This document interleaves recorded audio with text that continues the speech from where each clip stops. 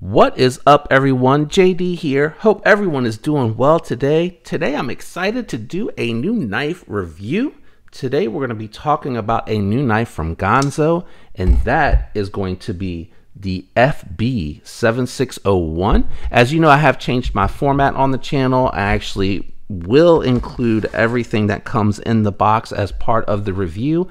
But you know, I am actually unboxing the knife, carrying it, handling it, doing some cutting with it to get my thoughts and impressions together. And then I can show you everything that comes with it. You get some warranty paper, you get some moisture wicking gel, you get the sock, the bubble wrap, inside of a really well packaged little box here from Ganzo. And here you can see, whoops, upside down, the label on this. This is the model FB7601 in black, made in China. And we'll go ahead and run through the specs. Then we'll do the comparison knives, talk about the knife itself, and then I'll give you some alternative options in case you're interested.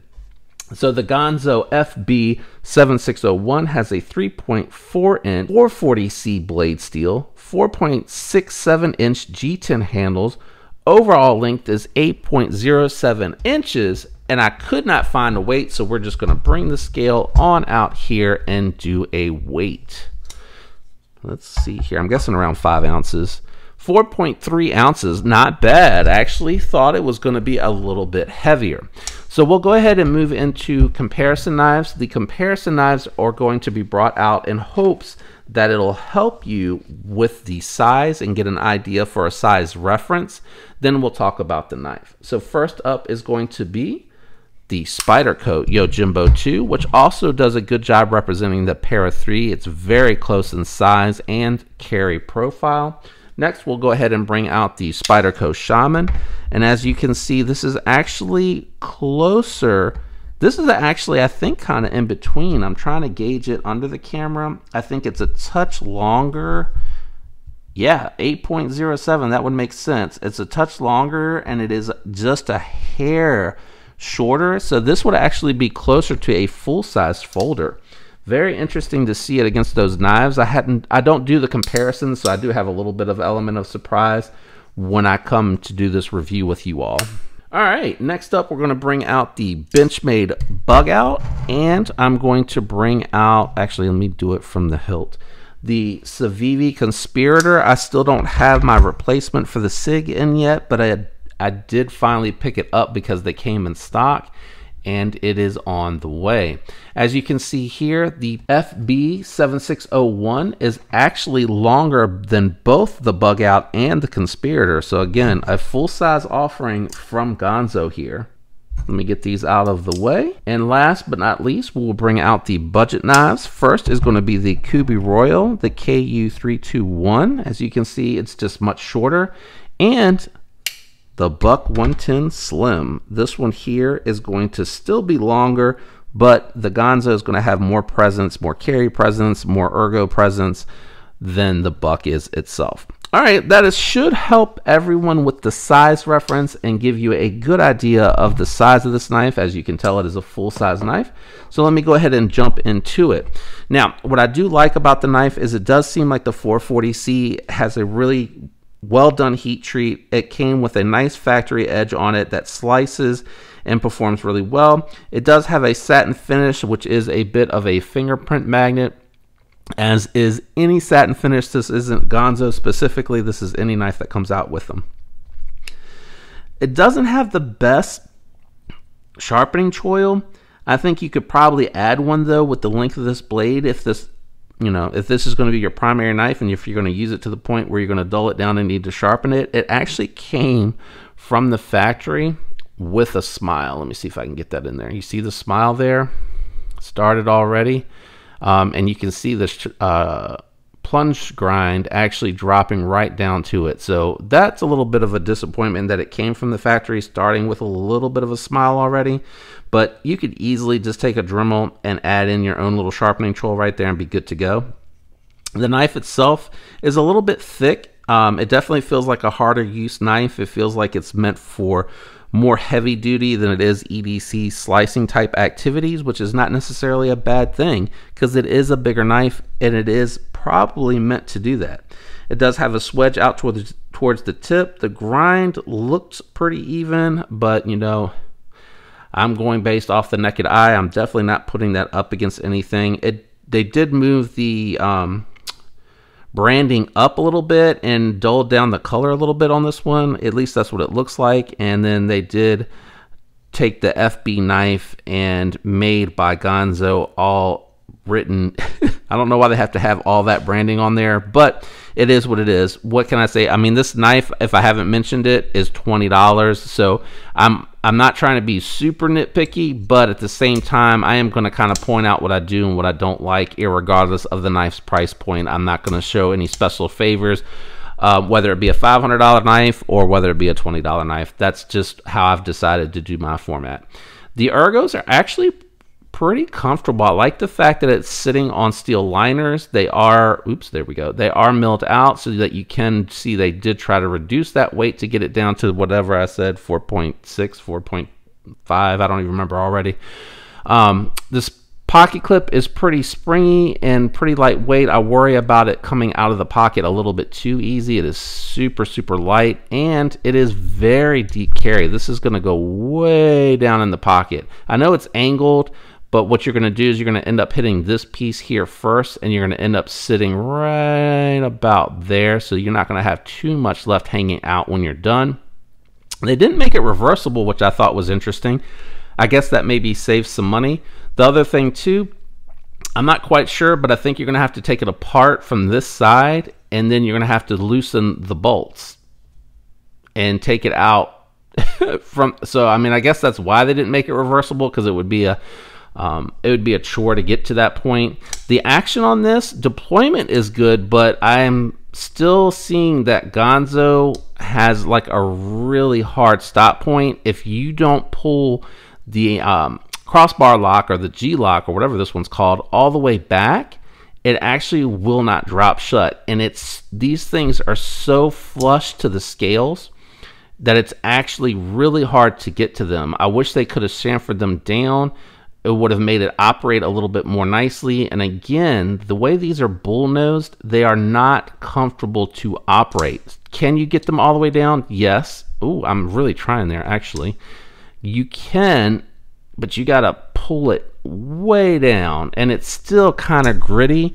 I didn't bring my toolkit out. I wish I would have, because I thought about trying to loose it, because it is very solid and lock up. It feels like it could have actually been a little bit over tightened from the factory, but they might have done that thinking it was going to break in. It is nylon with stainless steel bearings in the pivot. That's how they get you that action. Thumb studs are okay as well. I like these definitely better than I like the crossbar lock studs. And then I think it's T8 with T6 hardware screws all throughout. But again, I think if you're spending $20 on this knife, you're probably not going to worry too much about the maintenance on it. I mean, if you're only spending $20 on a knife, my thought is that you really don't care about that. And that will lead me into the next thing, which is going to be alternate recommendations. If you're spending $20 on a knife and you really don't care about it, spend $8 to $10 more and get you one that's made in the USA. It has a hollow grind, 420C. It does have a stone washed finish, so they at least did that. And it's probably going to be a little bit stronger than the pivot with stainless steel bearings, and you're going to be using a product that's less susceptible to dirt and debris, because there's really nowhere that this is going to go. And if you know, again, $20, you don't really care about the maintenance on the knife or what happens to it. You can get yourself a buck and support a USA made company that is going to give you the exact same cutting capabilities and thought and mindset of, hey, you know, this is just my beater knife, and I really don't care about it. And in all honesty, you're probably going to enjoy the thumb studs and the action on this a little bit better than you are on this Ganzo. And I know there's a lot of people out there that like Ganzos, but I can't really hold back or pull back any punches, because I just think it's very underwhelming. And it is $20, but I'm not letting that deter me from giving an honest review. It's just not for me. I would honestly, if your mindset is you just want a cutting tool and you don't care, I would get the Buck. If you want something because you think it's cool and it has a slight fidget factor, but you also don't care about anything happening to it, this one right here, still my budget champ. I think it's less than 30 bucks. It has superior ergos. It has a superior grind to it. It is much thinner. It has a superior sharpening choil, superior thumb studs. It does give you more access to those bullnose axis locks, but they both are about the same as far as operating, but the springs on here are a little bit lighter and the action is way smoother, way smoother. I mean, hang on one second. Let me grab my tools and I'm gonna see if I can loosen that pivot and see if I can even force it to have better action. All right, got the tool case. Let's jump in here real quick. See if we can loosen this pivot up real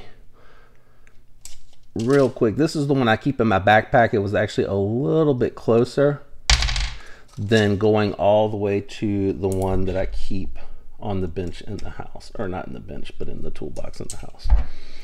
All right, let's see. So it is definitely T8. Oh God, just moving it back a hair. I don't think I need to worry about this side. Yeah, so let's see. It did help a little bit. Did it loosen it any though? No, it's still tight. Maybe I can come out just a touch more. I hate to do it too much. All right. Still tight.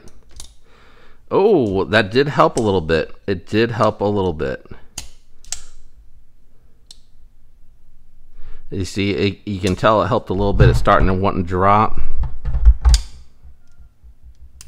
Whereas this one is just, it's just smoother overall. This one has come loose a little bit though.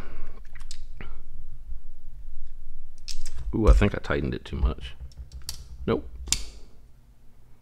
Nope, tighten it right up and it's still smoother. I would say if you want desperately to have the crossbar lock, I like the Free Tiger more than I like the Ganzo FB7601. I don't know why I keep saying P. One that I keep forgetting about to mention when I do these, I'm gonna bring this down a little bit. I just realized you guys can get a better look at them if I drop it down a little bit more. One that I always forget to mention, it is actually the Parrot from QSP, which comes with D2 steel and micarta handles. It is a liner lock, but it is also a $28 knife. So that is another option. And I always throw this out there because you are talking about a $20 knife, but when you're talking about getting to that close to $30 price point, I really do like this rike. You get a stainless steel frame lock that is a decent weight. It is a thin EDC knife, and you get 14C 28N blade steel. Trying to get it to show up there. There you go. 14C 28N blade steel, and it's just a really killer deal for the money if that's all you really care about. But again, I think if you're spending $20 on a knife, I have to wonder if the intent is just it's kind of cool, it's got a crossbar lock, and I really don't care about how I use this and how I treat this. That's why I offered the Free Tiger. I do really like that one a lot. Gosh, I can't think of the name of it. The Free Tiger FT2103. Thank God they put it on the blade. I complained about the branding, but it just saved me there. This would be a pass for me. If you're going to spend the $20, I seriously would recommend either getting the Buck with the 420 because it has the hollow grind. It's going to be more slicey, and I just don't like the fact that they didn't chamfer down around this crossbar lock. I think it's really tough, and if you have to have a crossbar lock and you're just absolutely unwilling to spend more than 30, or you want to throw it in your truck or your car or in your bug out bag and kind of leave it and forget about it, or if you just want to take it to the job site and beat up on it, that Free Tiger is definitely, to me, it's better. And that's the same because I really think they did a pretty good job with the edge. Outside of, you know, the sharpening choil will be a little disappointment. And the ergos with the stainless steel liner are pretty good, but the pocket hip's kind of meh. You know, for $20 even, I think, I can't believe I'm saying that, but I think you can spend your money elsewhere on something better. That's crazy to me to even think that I'm saying that. But anyway, if you enjoyed today's review, I'm just kind of going on now at this point. Do me a favor, leave a like. If you're not subscribed, consider subscribing. Hopefully you're not too mad at me if you're a Ganzo fan. Just the 2 knives that I've picked to review that were interesting to me have been kind of disappointing. Leave a like and just watch my other content. Thanks for tuning in today, guys. I really appreciate all the support. You are awesome. I hope all of you have a fantastic week. Until next time, peace.